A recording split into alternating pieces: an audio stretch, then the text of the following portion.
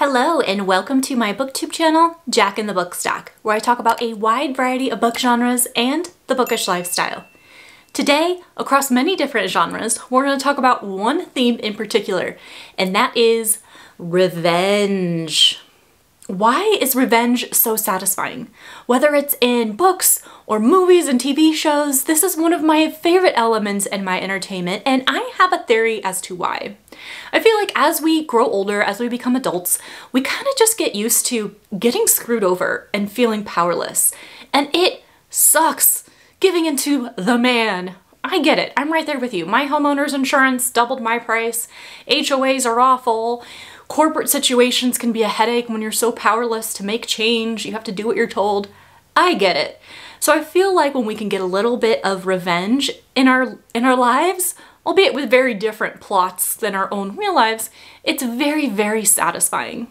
I have 10 book recommendations for you that feature revenge that I found incredibly satisfying for one reason or another. But before we dive in, I want to hear from you. What books can you think of that feature revenge that you felt were very satisfying? Please drop it in the comments down below so we can share some recommendations. And if you don't know a book to recommend for me, what do you think makes a revenge story extra good, extra satisfying? What is it? Because I'm going to tell you some elements that I look for. The first characteristic that sets up a great revenge story for me is that I need to feel deep down in my bones how our character was wronged. I need to set the stage for the revenge. And now this usually means I'm going to get my heart ripped out. And that sucks. I'm no going into this that's gonna happen. But it's okay because I know, I have faith that I'm gonna feel satisfied afterwards. I'm gonna go through this pain, but come out on the other side feeling extra good. But I need to feel for the character and their motivation for the revenge. I don't want like a flashback that just talks about it really quickly. I need to dissect it. I need to feel it. And that's what sets me up for a great revenge tale. The next thing that I love to see is an element of intelligence. Sure, violence can be fun and gruesome, but I want some strategy. I want some intelligence. I want my victims to suffer before they're unalived. And this is where that intelligence factor comes in, because sure, you can just go on a rampage and take out all the people that wronged you, but I find the strategy of it so fascinating, and that's what really makes a fantastic revenge tale for me. The last thing that I like to consider in a revenge story is the element of the consciousness.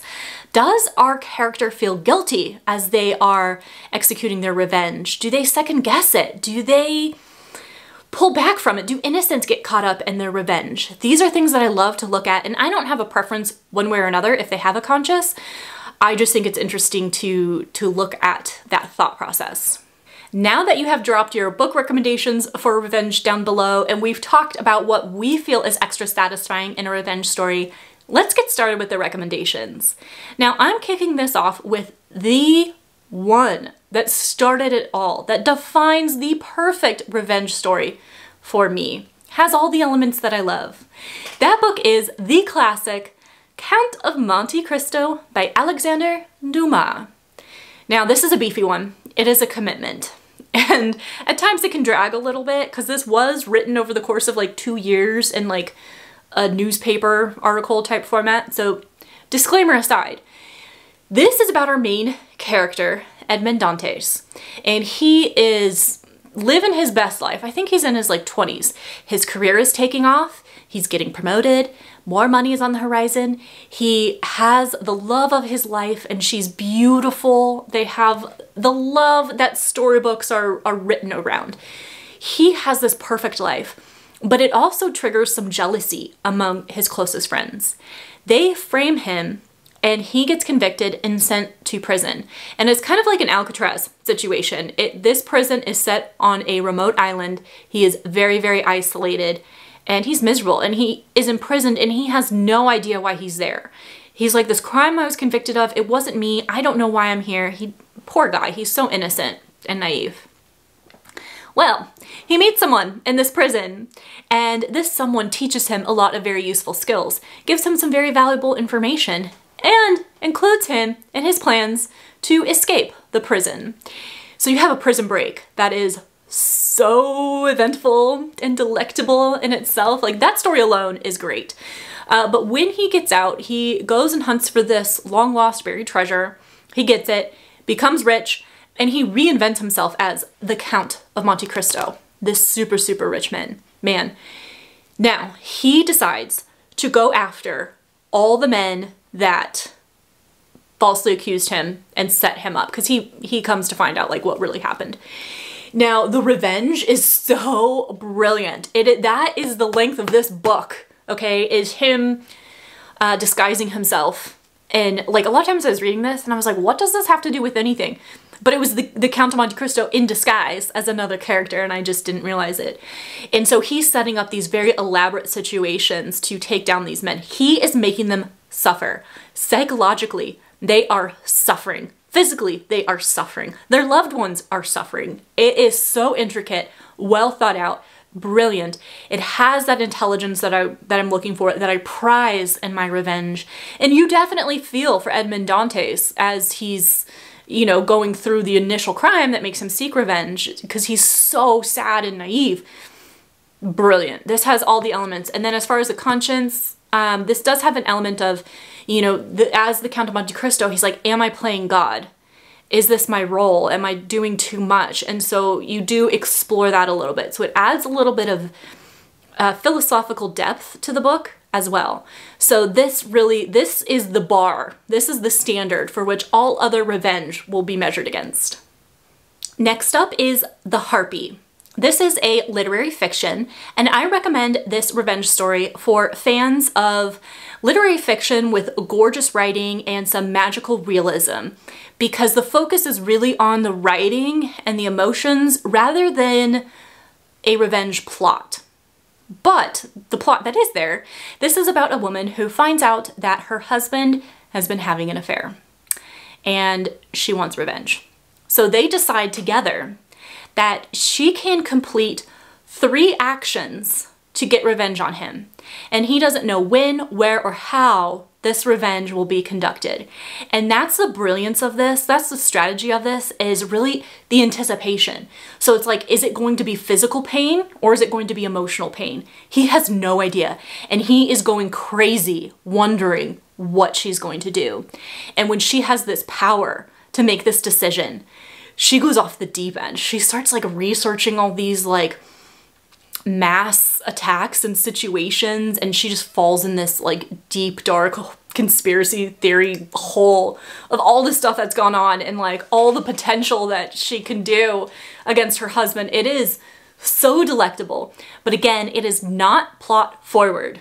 We're focusing on her emotions, and it's this beauty of this writing and this element of the magical realism. I like magical realism, but for me, because I'm so into revenge, I wanted more like literal plot situation rather than the magical realism. So the book overall disappointed me in that regard. But I think, again, if you're that type of reader, if you're looking for that, this could really work for you. And the concept is so brilliant. Very, very unique revenge that it had to make the list. Next up is the contemporary satire, Murder Your Employer. This would be great for readers who are looking for a little bit of light-hearted humor. I know, kind of weird to talk about humor with revenge, but it really works here. So this is about a man who has a horrible boss, ethically horrible boss.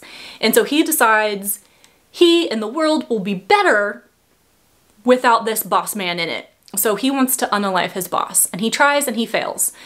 And instead of being caught and convicted, he's caught and shipped off to this school where they teach you how to do this right the next time. And so there's a bunch of other students there studying for various purposes to take care of someone in their life, different horrible bosses. And it is so entertaining, like a funny Hogwarts where the classes are in like poisons or staging an accident or disguises. Absolutely brilliant. So wildly entertaining, so fun.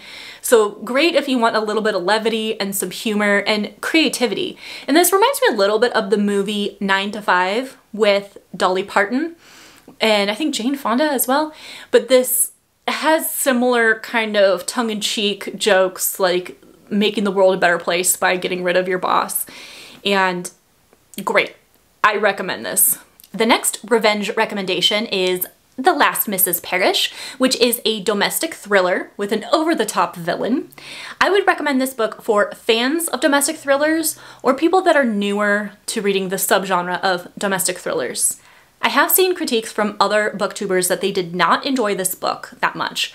I think mostly due to the writing style. The dialogue they found was kind of cheesy, and the descriptions were overly written and like literal and obvious. So I saw that critiques on the writing style, and I've also heard the plot is very predictable. That's why I say, like, if you're newer to domestic thrillers or if you don't mind the predictability, it could be fun. For me, this is the book that got me into reading again as an adult. So this will always be close to my heart, and I hadn't read anything like this. This focuses around a con woman who is trying to infiltrate this social circle. She has her eyes set on this woman who appears to have it all. She has the hot husband, extravagant, rich lifestyle. So our con woman wants to steal her husband, Mr. Parrish, and take over her life, essentially. And that's the general census of the book. And it's a domestic thriller because we're dealing with like family and relationships, married couples. It's psychological. Revenge plays a huge element in this, and I can't talk too much about it because I don't want to spoil anything.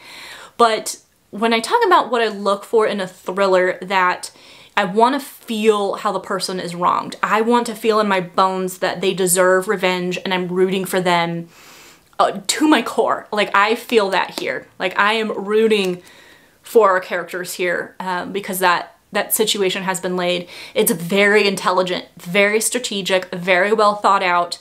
Conscience doesn't really play an element, and I am okay with that because this was very satisfying. Very, very satisfying to me. I recommend The Last Mrs. Parrish, but again, only to those specific types of readers and what they're looking for. Next up is Confessions. This is a Japanese psychological thriller. We start off with a teacher I think she's a middle school teacher, and she is giving her class a speech. She says, and this is like the opening chapter, this is the last speech that she's going to give them because she's quitting. She's not going to be their teacher anymore.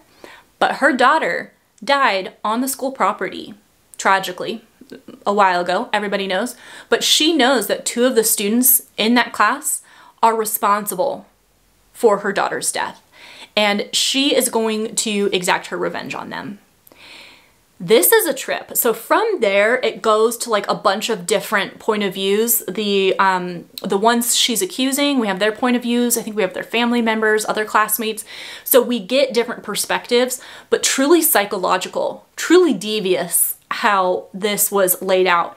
And it is pretty outrageous in terms of science, but if you go at it from the perspective of these middle schoolers that might not have the scientific knowledge, that just might have the fear of this, then this is so brilliant and a great revenge tale.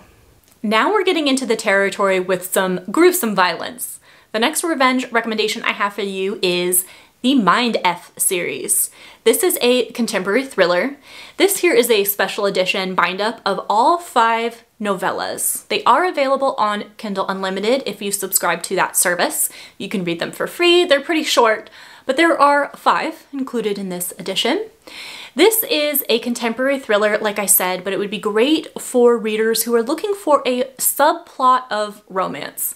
Because technically, I think this is categorized as a romance, but I think if you're looking for that, you're going to be disappointed. In this book, we follow Lana Myers. She is a serial killer, and she is going after the people that wronged her, primarily men. So I am rooting for her because I support women's rights and I support women's wrongs. She's very violent, very gruesome. This is kind of a vulgar book. The romance comes in because she meets the FBI agent in charge of her case and they start dating. And so that's the romance element. But really this book focuses on the thrilling plot of the revenge. Now, in terms of the criteria I said I look for in a revenge story, my heart was ripped out for the reasons she was seeking revenge. And it's one of those that's like, it's kind of flashbacks, so you get it over time. So you may start it and it doesn't seem that bad, but you get like pieces of her story at a time. And it was so emotionally disturbing to me that like it really, really upset me.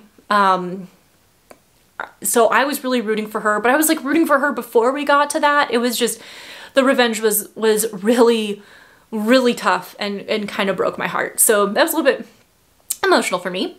It is very, very gruesome and vulgar, I've mentioned. Prepare for that, which I was rooting for. I kind of liked it.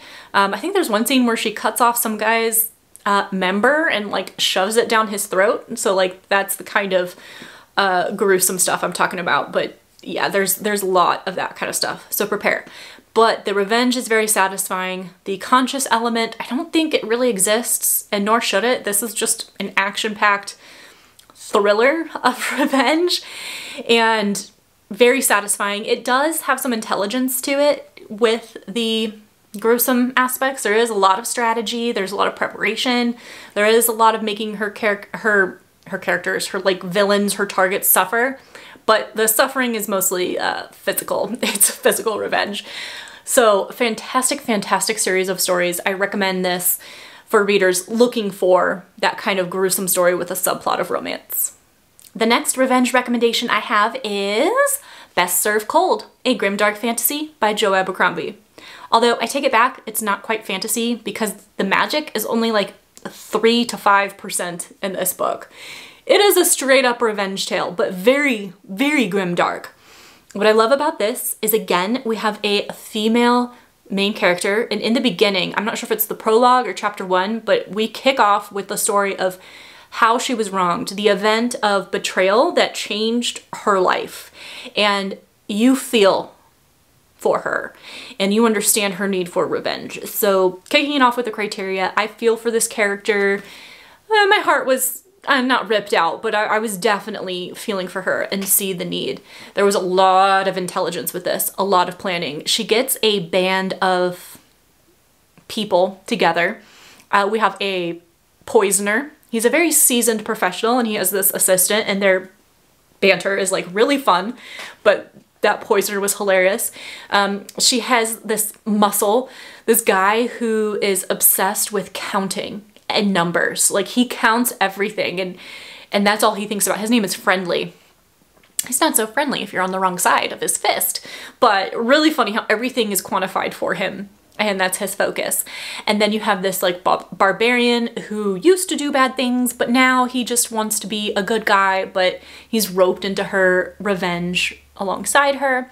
And so you have this group, and for as violent and as grim and as dark this is, it's flippin' hilarious. The characters are so vivid, so individual with their identities, and the banter, the situations, the dialogue, hilarious. It's so funny that I could be laughing throughout this revenge story.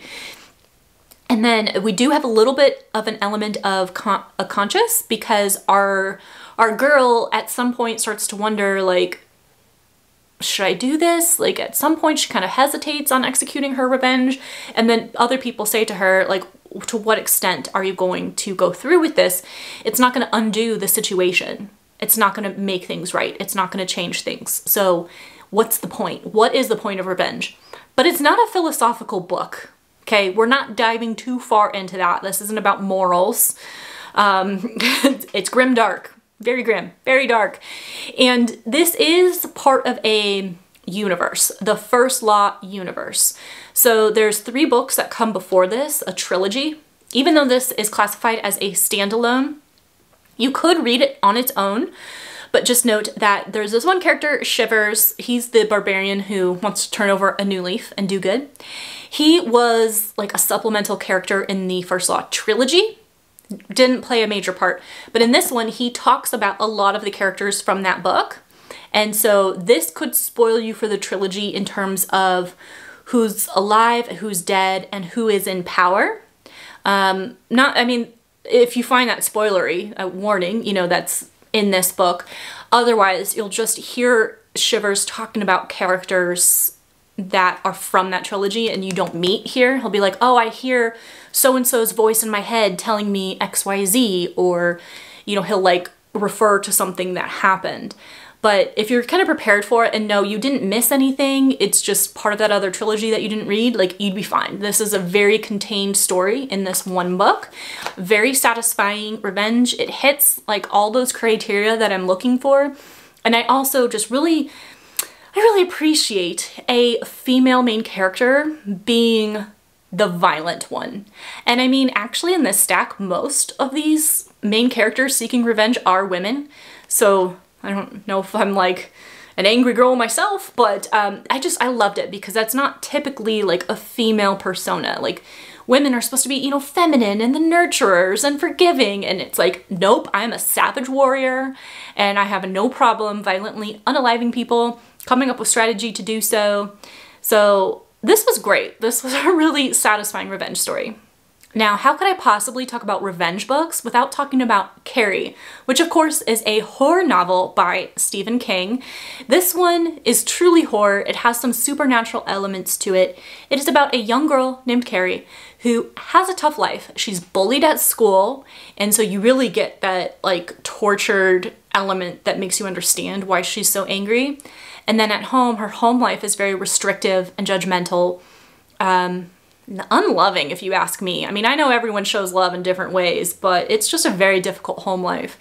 And so Carrie gets some supernatural powers and she uses them to exact revenge on people. And, you know, I am cheering for her. There's no element of a conscience. It is just vicious, getting revenge. Innocents get caught up in it. It is just massive, but I'm kind of rooting for her. I'm kind of into it, which feels weird when like mass amounts of people are getting killed, but I am on Carrie's side because this poor girl did not deserve what she was getting. So this is a very satisfying revenge story. It's pretty short. I mean, Stephen King's books are like bricks. So when you find a short one that does its job well, that's pretty awesome. Carrie is a classic. After you read Carrie, I recommend the YA horror The Weight of Blood by Tiffany D. Jackson. This is a Carrie retelling, so it's a similar plotline with revenge and you're still cheering for her. This has an added layer of like a more modern time period and also social commentary on racism, because we have like high school students with a lot of racism. There's like a segregated prom, black prom and the regular prom. And so I really liked the added depth of that. So you get all the satisfying revenge as in Carrie with this poor girl who is getting tormented at school by bullies. She's tormented because of her hair, because she's part black. And so she's tormented at school. She has a very difficult home life. There's a supernatural element, and it results in revenge, and some innocents might get caught up in it as well. No sense of conscience. It's just violent. You know, I don't know if there's too much strategy to it, too much like intelligence, but that's okay. It's just satisfying. It's hard because of that race discussion, because it is like a real life horror with no revenge. There's no revenge for that. It's just a crappy situation. And so it gives a little bit of like substance to it. So this is a great read. The final revenge recommendation I have for you is Gone Girl. This is a domestic thriller that I think would be great for fans of crime stories and novels. This one is going to be difficult to explain because I don't want to spoil it for you. But we have this guy and his wife goes missing one day. And everyone looks at him because, you know, the husband always did it, right? And so he's trying to prove his innocence. He's trying to find out what happened to his wife. And it gets very twisty, turny from there. There is like a speech in here that is just groundbreaking. It's called the Cool Girl speech, I think, or refers to the Cool Girl. I'm calling it the Cool Girl speech, which is like the point of this book. It's so awesome. But this is fantastic and satisfying, but satisfying in a way that like when you finish the book, it's like everybody sucks here. Everybody sucks here. Everybody's an a-hole. So the revenge is like, satisfying but ambiguous, if that makes sense. And I know this isn't the most accurate book review, but I want you to go into this kind of blind. If you haven't read the book, if you haven't seen the movie, which is fantastic, by the way, I don't want to ruin it for you. Just know that if you're looking for a revenge story and you like crime stories and books, give this one a shot. Fantastic. Those are my 10 revenge book recommendations for just about every reader, just about every mood. I hope that you have commented down below with your recommendation for other revenge books, or talking about some of the elements that you think make a very satisfying revenge story. Thank you so much for hanging out with me in this video. I will see you in the next one.